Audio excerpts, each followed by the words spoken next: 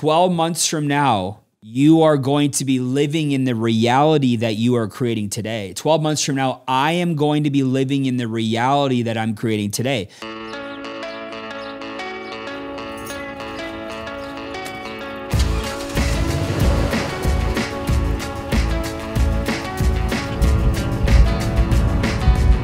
All right, today's a packed day. So we get to the office, I have to prep for my leadership meeting, which happens at 10.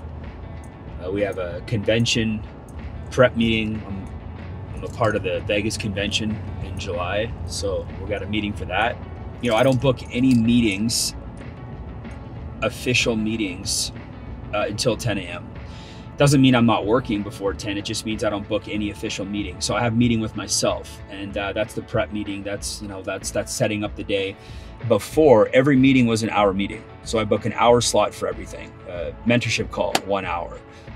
You know, client appointment, 1 hour. Everything was 1 hour. Now, most of my meetings are 30-minute meetings. Now, of course, if I'm doing a client meeting, discovery meeting, that's going to be an hour meeting. But most of my meetings now are 30-minute meetings. So I decide, is this going to be a 20-minute meeting, 30-minute meeting, 45-minute meeting?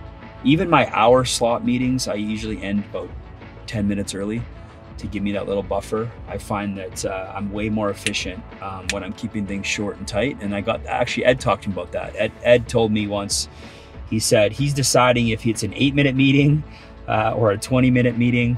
And I think that, you know, and then he had an hour slot, I think, too. So cutting my meeting times down and being more efficient and getting right to it has really helped me be more productive and get more done in the day.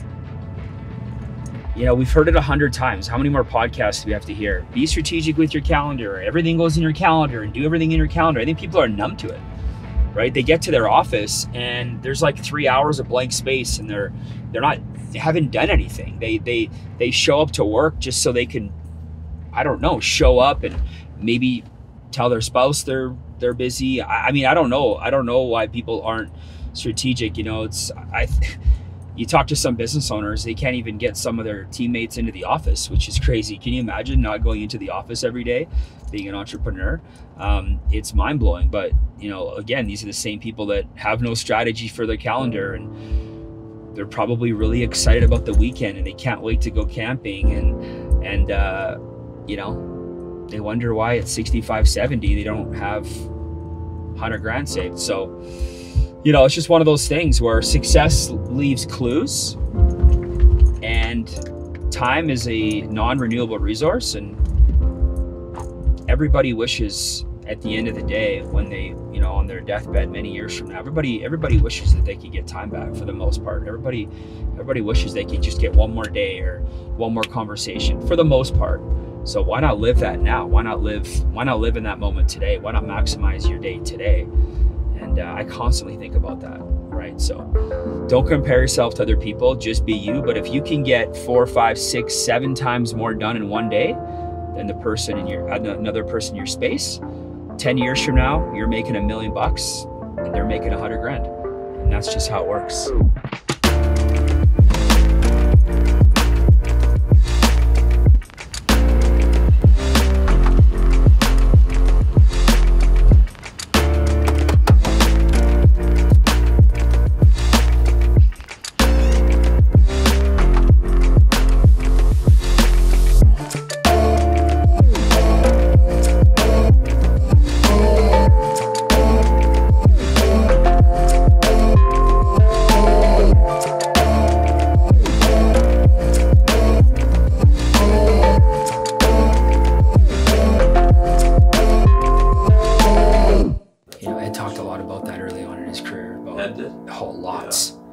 He says you got to get all the result-driven stuff done before 12 noon. That's the cutoff.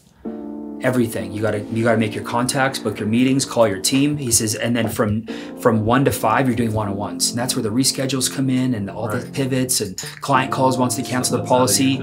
Your best guy calls and tries to quit.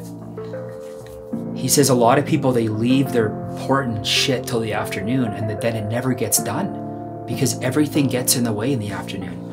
We have lunch, we're in the peak state in the mornings. Then we carb load, and then afternoon, it's like this, the energy drops.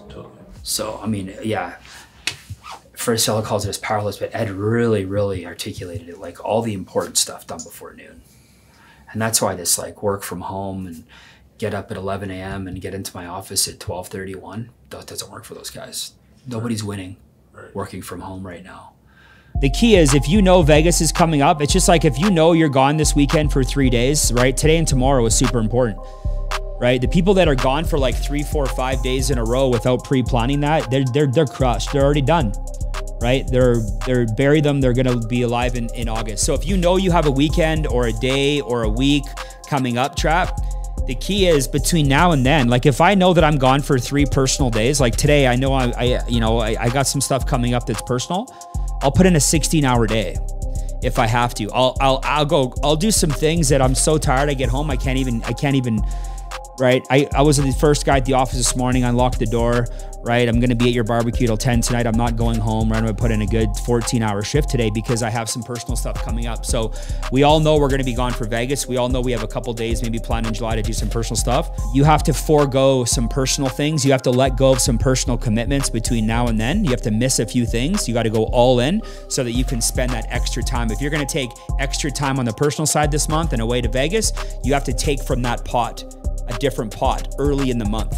You have to take away here to give there. You can't just give there and run it like you've always ran it. All right, let's talk about July, okay? So our focus as a base shop, as leaders, is taking this base shop over 50 recruits. That's our goal. We're gonna take it over 50 recruits. And the way we're gonna do that is we're gonna empower individuals, MD level minimum, to become a 5-5-30 team, because that's the only way we can help families and impact people and be a game changer. We talk about in our presentation, we help North Americans 2 ways: financial education and offering them an opportunity to get into business with us. But we all make this base shop a better place. We all contribute to it one way or another. What if we all contributed on the recruiting side? What if we all sold out to recruiting? What if we all went all in on our recruiting number and we didn't make any more excuses and we weren't pushing it off to the future and we went all in? And we worked, like Trapper said, we focused on getting a result every day. Like, what if we were results focused? And it doesn't matter to me that your number is different than Gary's number, that's different than Trap. What if we all built synergy in this base shop and we made it one hell of a place to be for the next 6 months, 8 months, 12 months as you're building and getting popped out? Can you imagine what it would feel like to be promoted out of a base shop with 130, 140 licenses? How insane that would be. We all have that opportunity. Or we could continue a small recruiting culture, 1 or 2, 3 per leg at MD level. We could all limp our way to SMD and then be very average and very ordinary coming out. I just want to read this quote that Eric said to Chad. I read it out of his book yesterday. He said, if my MDs can't take the time during the day to think about being accountable to me by checking in, why should I spend time thinking about them? If my MDs can't reach out to me a couple times a day and be accountable and think about being accountable to me, why would I ever spend time thinking about them and their goals? Yeah, I remember back to my childhood. I had a great childhood. You know, my parents worked super hard and they provided my sister, who I have one sister, they always provided us everything that we needed. My parents were very hardworking.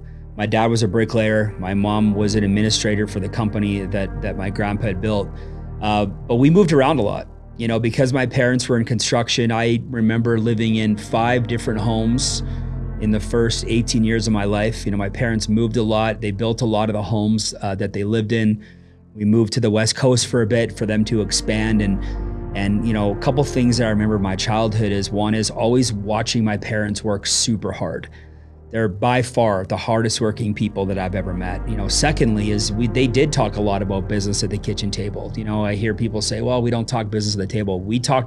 I watched my parents talk about business every single night at the table, and it really helped me become passionate about business. And third is, you know, they taught us hard work, but they always provided my sister and I with every opportunity that they could. You know, it's not that they never said no.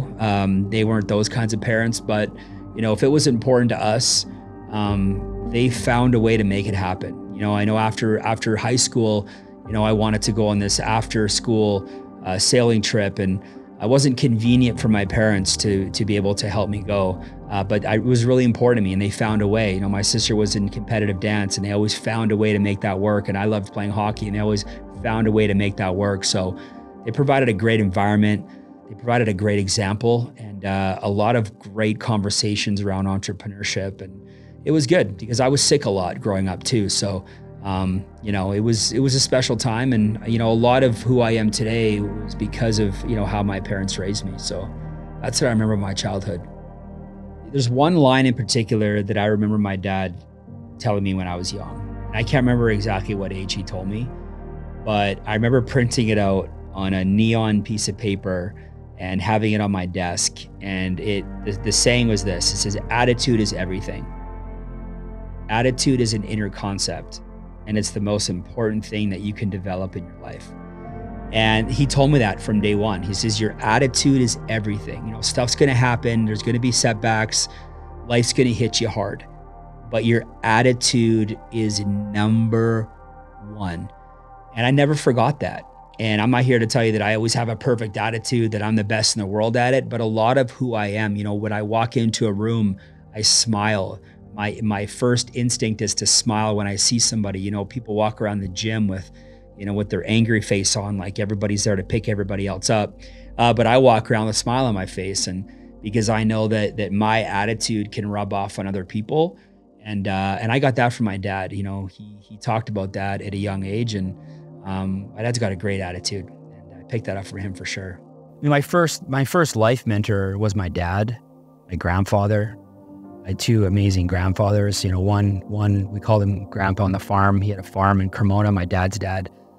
I spent a little bit less time with him day to day because he was outside the city, but all my time with him was watching him get up at 5 a.m. and go out and feed the cows and work in the shop, and just great experiences. And again, just learning how to work super hard. In my life, there's a pattern of super hardworking men.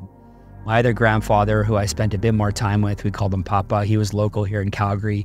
We actually lived with him for a year when we were in transition between homes. And again, just a special man, ran a big company, had a huge vision. Those three to me were examples, if you want to call them examples. Mentors, yeah, but more examples. I learned a lot through watching. They always say leadership is caught, it's not taught. I didn't have to learn leadership from them because I watched what leadership was.